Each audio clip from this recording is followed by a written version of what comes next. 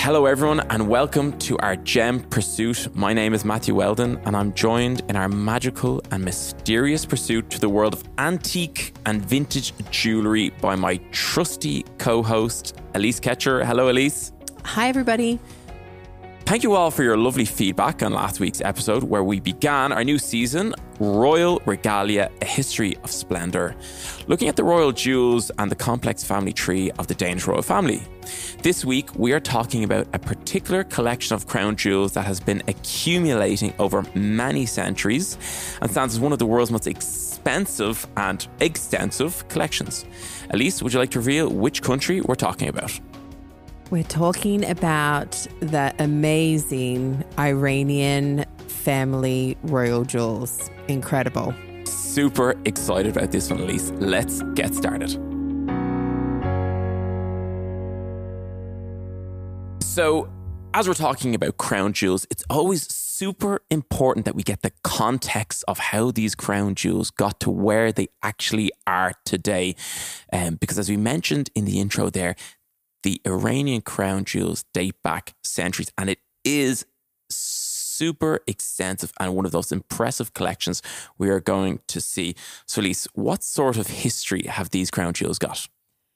So we'll start off with the history of the Iranian royal family, which kind of dates back to around 700 BC, which is incredible if you think about the royal families that we know of today. I don't believe any of the royal families can date all the way back to 700 BC. And this is the Median dynasty. Now, it's important to also point out that it's not a continuous family that carry this particular legacy on. It goes from 700 BC and then we go through different dynasties or empires is what they're called through the different centuries until we reach the pinnacle in 1979 when revolution takes place in Iran. So from 700 BC to 1979, you can imagine the amount of wealth that we're looking at from all of the areas surrounding as well. We're talking really about a Persian empire. Yeah, and a very, one of the busiest areas in terms of trade from east to west, as well as massive natural resources in this place, so the accumulation of the crown jewels, and the people who really appreciated jewels in a massive way. So it was a huge feature of it, yes. And it goes back quite a long way. And as you said, there were different dynasties or empires, and some had a very long time in power and some had an incredibly short time in power, which I thought was quite interesting because although, so we had, the Safavid dynasty from 1501 to 1736. That was the first time that these crown jewels were actually recorded. We have records of this by a French traveller called Jean-Baptiste Tavernier, which thankfully... Who saw a lot of jewels. Because it's not just these that kind of pop up in his... in what he's seen. He also saw the blue diamond, the Hope diamond, and an array of other gemstones. So he's really had his eyeball on some incredible things. He saw a lot of these Iranian jewels early on, and he recorded them in his book, Les Six Voyages de Jean-Baptiste Tavernier. So we have a good history of them there. Yes. So from there, it continues on through many different families and kind of it ends in the Qajar Empire, which was 1794 to 1925 with the last Shah Ahmed Shah Qajar. That's a mouthful, and I'm very sorry if that's incorrect, if I've said that incorrectly in Persian. But he became Shah at the age of 12, and then the parliament removed his father. That was young. I know. But this is the thing. If you really do look through the history of the Persian Empire, we're looking at a lot of war. We're looking at a lot of overturns and like twists, political twists and parliamentary coups and armies coming in and military officers taking over. It's really quite unstable. The only thing consistent about it is the instability, actually. But all throughout, though, despite, at one stage during the Afsharid dynasty, the jewels were actually, they were just before the Afsharid dynasty, the Afghan invaded and actually took all of the jewels, but the Afsharid dynasty got them back. So as you said, they were going, they were coming. But despite that instability, I find it amazing that they actually held on in the end to quite a lot of them. And gained more, for sure. But the coup of 1921 took some of the Shah's power away. And then during his European tour in 1923, the Shah was forced into exile and he died shortly after in his 30s. So that's kind of the end of the Qajar dynasty or empire. And then the Pahlavi Empire then takes over with Reza Shah Pahlavi, who came from basically nothing as a Iranian military officer. And then he forcibly took Iran in 1925. And then, this is where our story kind of begins, because this is more along the lines of what we can see and know for today of the royal family that ended up in exile as well.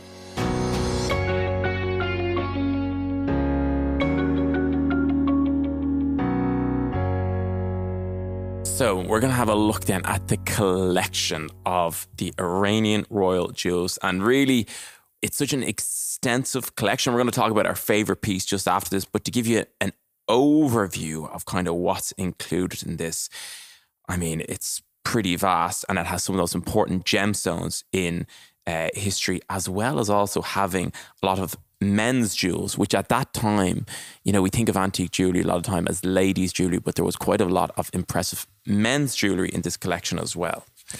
So I just want to say quickly before we go into the jewellery, a lot of the jewels, if you would like to listen to the difference between what the royal crown jewels are, the state jewels are, and what the personal jewels are of the family, then you'll have a better understanding if you listen to our first episode, which is the Danish royal family episode, where we explain kind of what's the difference between the two.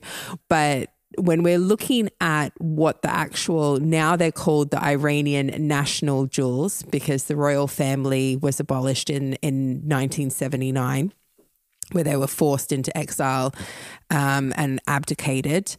And we've got all of the jewels which were left behind.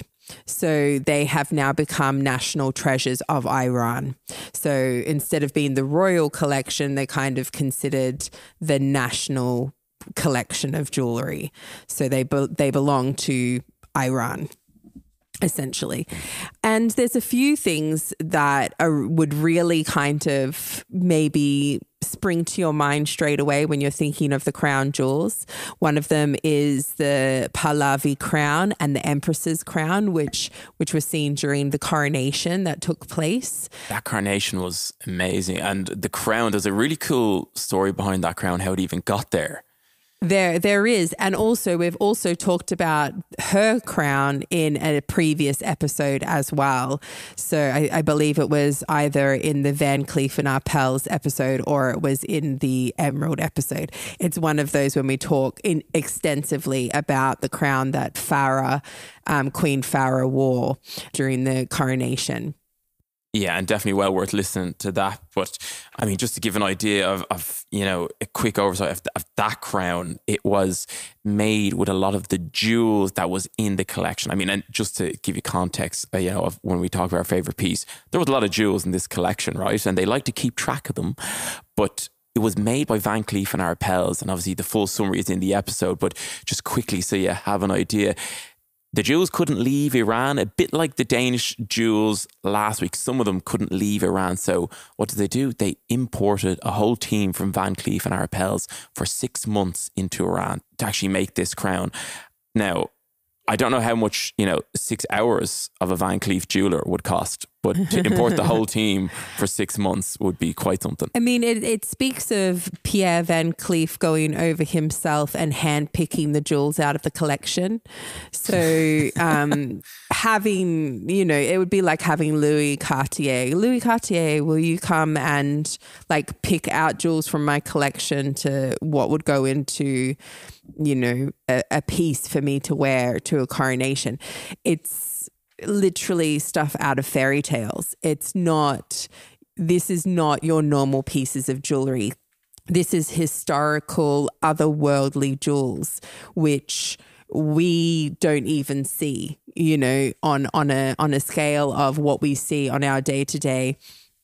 Something like this would be so out of our minds, because we're looking at emeralds that are the size of little mandarins, like where it's you would look at it and be like, what is going on? This is beyond incredible, a collection like this. Oh, yeah. But it's important to understand that when you're a royal family and you're gaining all of this wealth over centuries, you're also inheriting other pieces through marriages.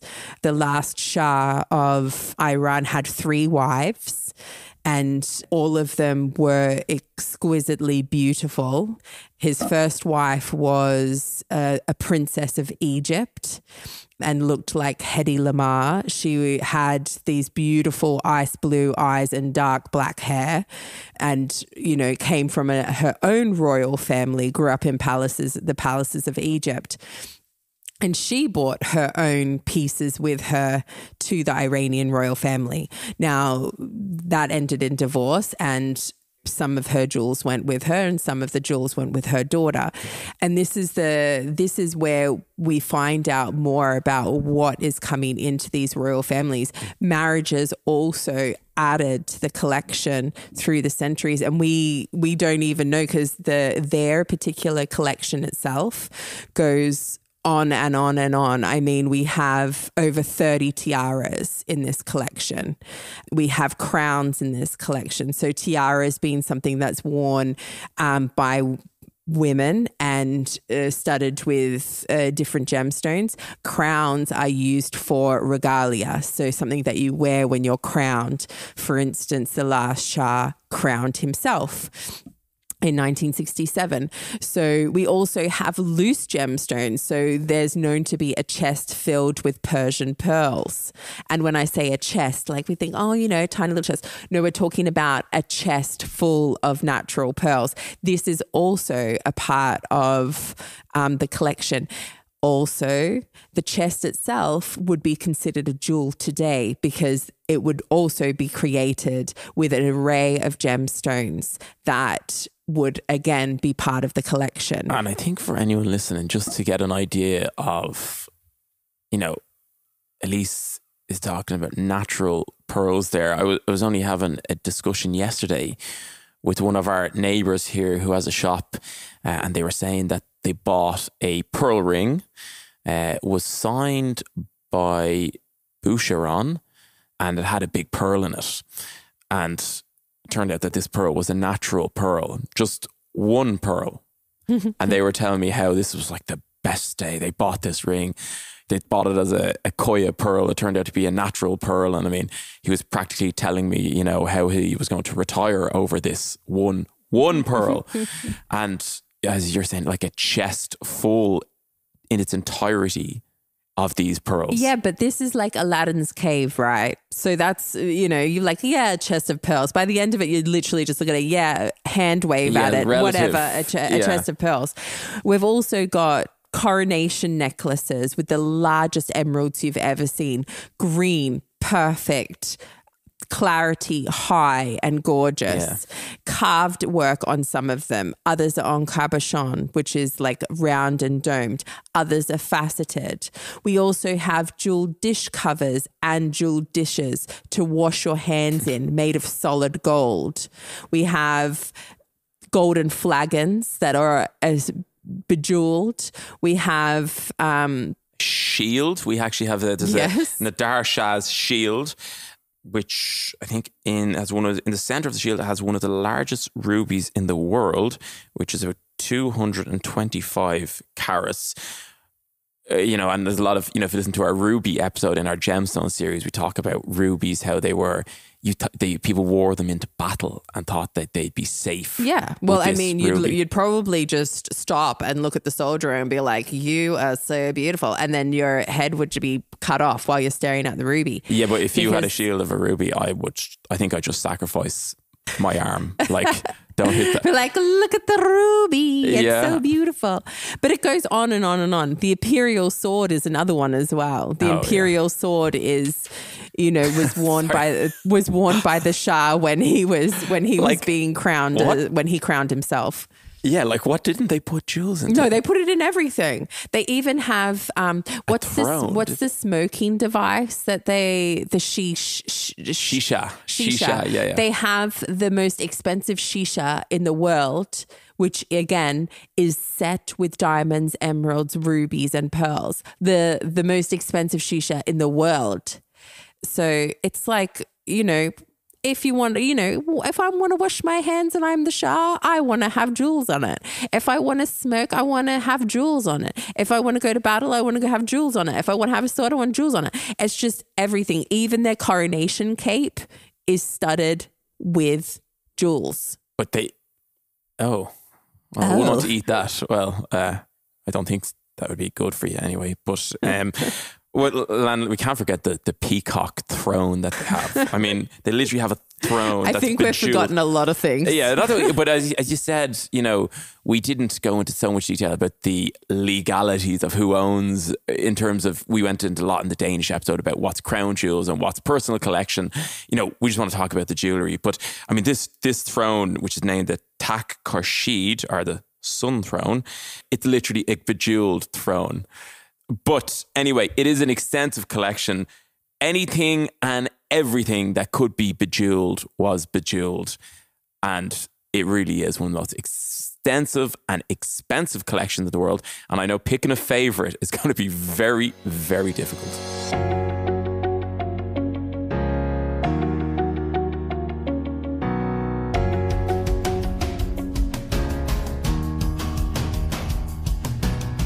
But still to come, we'll share where you can see this collection in person and also reveal our favourite piece. But first, we have some very beautiful new pieces which I've added to our Instagram this week. Alyce, can you tell us about one or two of those? So upcoming in the episode, Matthew talks about his favourite piece, but I'm not going to spoil that, but it does have to do with voyaging. I thought I would kind of link into that with a very rare piece that we currently have on our Instagram, which is a silver compass from the Victorian period.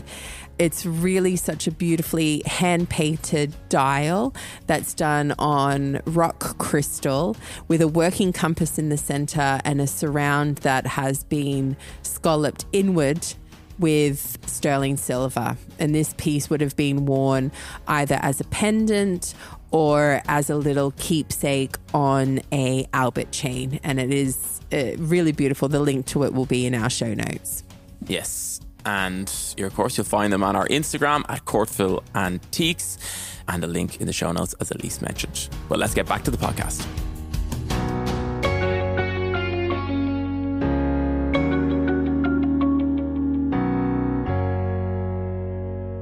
I'm going to bring in the favorites by letting Matthew go first, because I've got a really long story. So I'm gonna leave it first with you, Matthew, and tell us what your favorite piece of this collection is, because you really would have been digging through the archives to try and choose one of these, because they're just so many. There's so many, and there's so many unusual ones. And when I was picking my favorite one, I guess I just went with something that I thought was just so unusual. And the reason they made it's so simple, but it's so simple, but it captures a lot of how jewellery, or why jewellery is made. And it's also just something that like only an Iranian, dynasty would do that you wouldn't even think about, or I wouldn't think about this. I'm going to talk about the Golden Globe, not anything to do with the event, but the original Golden Globe, which is part of the, it was created by the Iranian court jewelers in 1869. It was commissioned by Nazar al-Din Shah. So when I say this is a Golden Globe, I literally mean this is a 43-inch high, 18 inches in diameter, Golden Globe, and the net weight of the gold that was used in it was 34 kilos. Love it. So, I mean, you need a fairly solid table to hold this globe, right? But it's too big to go on a table. I've seen it. It stands on the ground. Yes, it's like a freestanding globe. But the reason why they made this globe is that the Shah, he thought it was a decorative way of safeguarding his loose gemstones. He was so afraid of losing these or misplacing them that he thought, well, they need to be put into one place, which I totally understand. If they're somewhere in there and somewhere in there, you kind of forget what you have. But he thought if they're all in one place, at least I'll know what I have. So he decided to build a giant Golden Globe, as you do.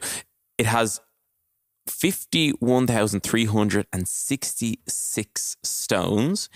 The oceans and the seas and the lakes are composed of emeralds, which I thought was interesting because my intuitive thought would have been that they'd be sapphires, but it's what you can get your hands on, I guess, and they don't really have sapphires in their collection. The land masses are made up of rubies and spinels for the most part, but Iran, Britain, France, part of Southeast Asia are made up of diamonds, and South Africa and part of the Sahara and part of Egypt are made up of blue sapphires. So there are some blue sapphires. The equator, ecliptic, and the outlines of the continents are marked in diamonds. So that's like your outline is marked in diamonds, just in case you wouldn't see the difference between the emeralds and the rubies. And actually, when you look at it, they're the part that strike me. It's the lines of a latitude are also in rubies. Then you've also got like any major geographical feature is written in Persian script and diamond studded raised off it. It's as you said, it's freestanding. It's on a frame and a pedal. So that's made of wood, but it's overlaid in gold. And, it must be thick gold because 34 kilos. And you'll remember that when we talked to Juliette Weir de la Rochefoucauld in our episode about women designers in jewellery, she mentioned that jewellery designers, it's not like a menu. It's not like you go in and say, well, I'd like to, order this, this, and this. Jewelry design is more like, looking in your fridge and seeing what you have and making something of that. And this is a perfect example of someone with incredible midnight munchies, and they just made this incredible globe. So I don't know. For me, that was. We're not really talking in terms of a fridge. We're not really talking about a fridge. We're talking about a supermarket when we're looking at the Iranian royal jewels. I mean, it's like, what should I leave behind? Because they could put anything in that globe. It could have been made out of pearls. Yeah. It could have been made out of literally anything. But the fact that the amount of richness and wealth, I think this is like getting to the pinnacle points here. This is why there is no longer a royal family. When you're looking at such decadence, the people surrounding the royal family were seeing these visuals of the royal family living like this, and it just wasn't something that the people were going to allow to happen anymore.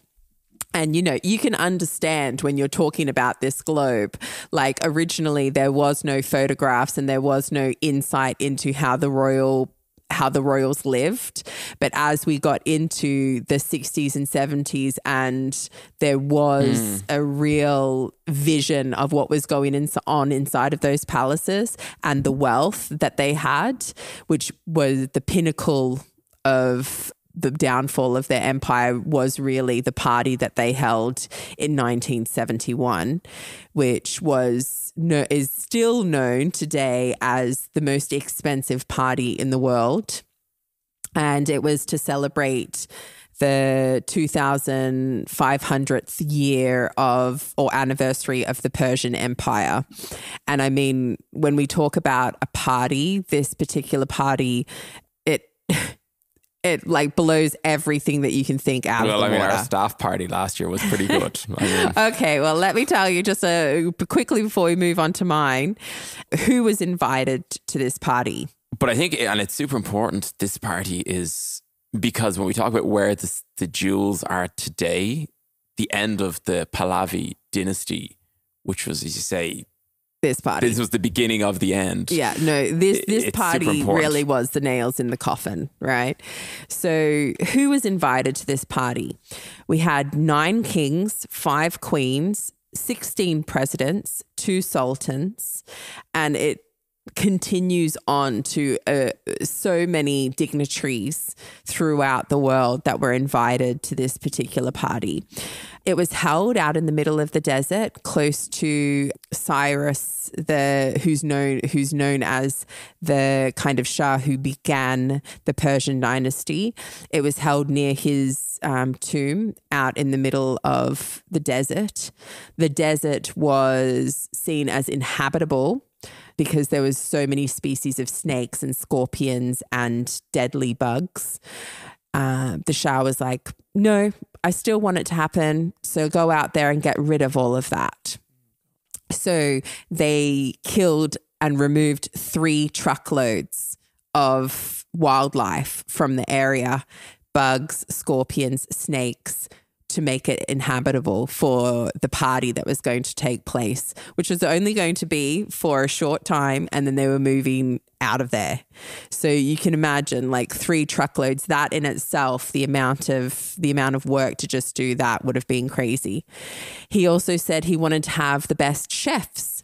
So he went to Maxim's in Paris, which at the time was the most celebrated restaurant in the world with the most celebrated chefs. Is that the one that the Louis Cartier used to go to? Correct. He flew over the whole staff and paid for all of the expenses that they would have lost when they were in Paris for having to close down. So he flew over the whole restaurant basically, and all of the food from Paris was flown in daily so that they could cook at this party. They also had air-conditioned tents. They had, in the middle of the desert, they had all of these palm trees put in, and, you know, they were watered so that they could look lush and green. I mean, the amount of work and the amount of money that went into this was really what started the Iranian Revolution. I'm just reading some of the things they did here. Oh, my. So, as you said, they removed the local wildlife. 50,000 songbirds were imported from Europe, many of which, died almost instantly because of the heat. It's the heat. Then the food, they imported 380,000 eggs, 30 kilos of caviar, 2,700 kilos of pork, beef, and lamb. And it's not only that, they also had to provide the security for all of those dignitaries that were going to be there. Yeah. It was the first time that a United States president and the second in charge were in the same place on foreign soil because I'm guessing both of them didn't want to miss it.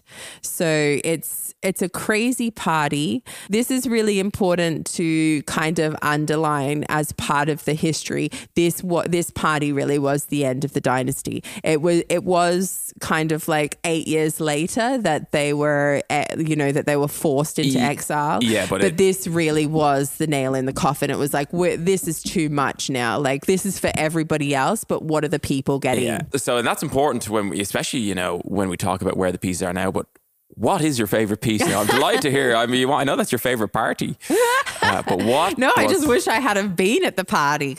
Talking about parties, the other party that I want to talk about, or what I'm going to delve into now, is Mohammad Reza Pahlavi and his love of women. So this man I've touched on it earlier, had 3 wives. Not only were they like supermodel beautiful, all three of them. The first wife, Fawzia, was a princess of Egypt, known for her ice blue eyes and black hair.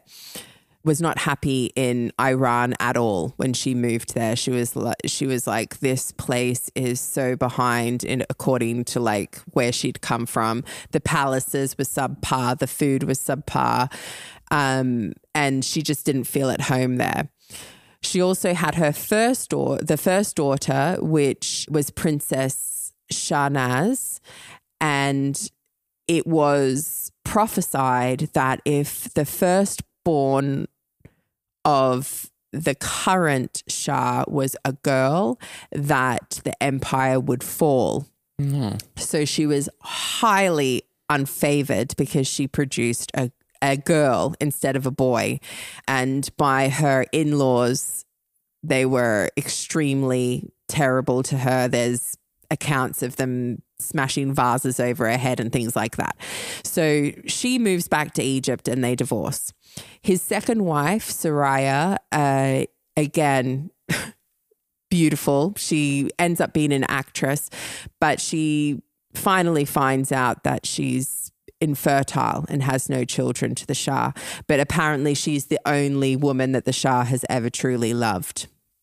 But because she refused to be a second wife, they also divorced, and she never remarried and moved to Paris and became an actress. And then the third wife, Farah, was an architect student in France, in Paris, when the Shah came to visit, and he met her at the embassy. She was 21 years old at the time, and he took a fancy to her. And, you know, all of these women were not only stunningly beautiful, they were extremely clever. And this particular woman, Farah, was, again, striking to look at, but also extremely intelligent, and turned out to be exactly what the dynasty needed, or the empire needed at the time, because she was young, she was willing to come back to Iran, and they married in 1959. Now, what I want to talk about is her wedding tiara. So I know last week I spoke about Queen Mary's tiara that she wore for her wedding, which was a gift. This tiara kind of like would eat her tiara for, you know, a snack. Right. Because it is so huge. It's so huge, in fact, that it's 2 kilograms. Imagine going around with a 2 kilogram weight on your head. That actually would be like the time limit that you could wear. That would be... I really don't think you would mind, okay? Now, the most important part of this tiara is not the fact that it was made by Harry Winston, who we also have an episode on if you want to go back and listen to the life of Harry Winston. But it was commissioned as a kind of gift for the wedding by Muhammad Reza Pahlavi in 1958. And it was created with white, pink, and yellow diamonds, and also fancy blue diamonds. And then centered in the center of this particular piece is the Noor-ul-Ain.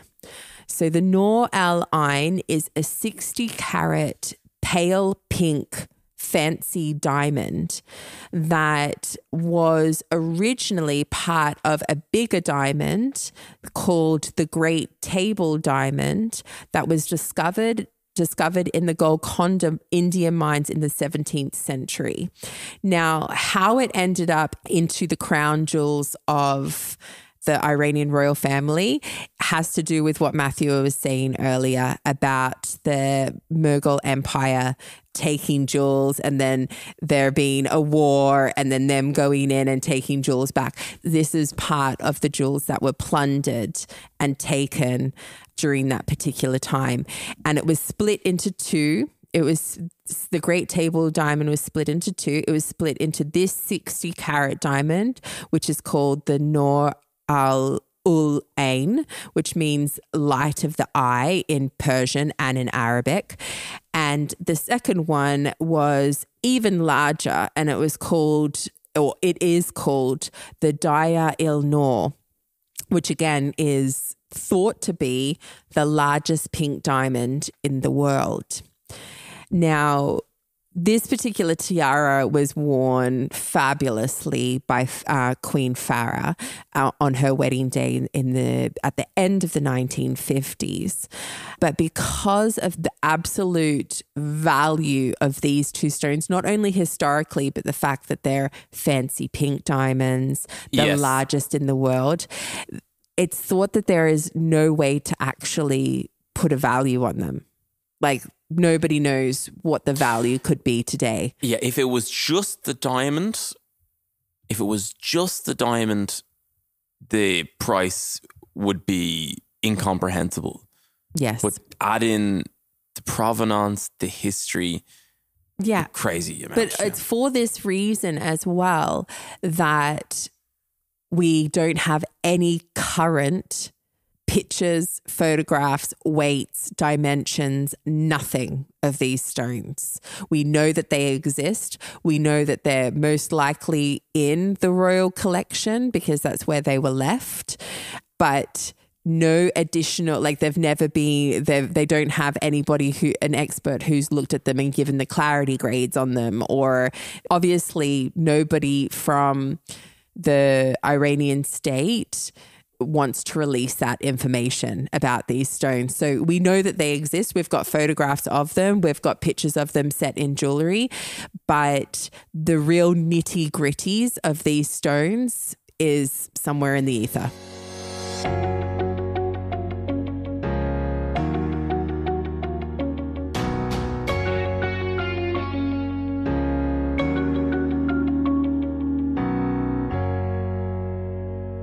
So I suppose where you'll see these stones today, and we like just, and not just stones, the collection. Of course, if you want to physically see this collection, a lot of it is on display at the Central Bank of the Islamic Republic, which is in Tehran. So you're right. That's where they are. So it's located in the basement of the Central Bank of Iran. Basically, how they ended up there was that Iran wanted to boost their economy, right? So the jewels were then given to the bank and kept at the bank as kind of capital to boost, to lend out on it. Yeah. Exactly, to boost the economy. Now, when Queen Farah was exiled and when they fled to Egypt in 1979, looking for asylum there, she was questioned about the jewels. Like, did you take any of the jewels with you? Did you take the Persian turquoise tiara that's in the collection that you're known for? Did you take, the Noor-ul-Ain? And she was like, no, like I have no need for tiaras outside of my home, like outside of my country. That's where they belong. They belong there. So she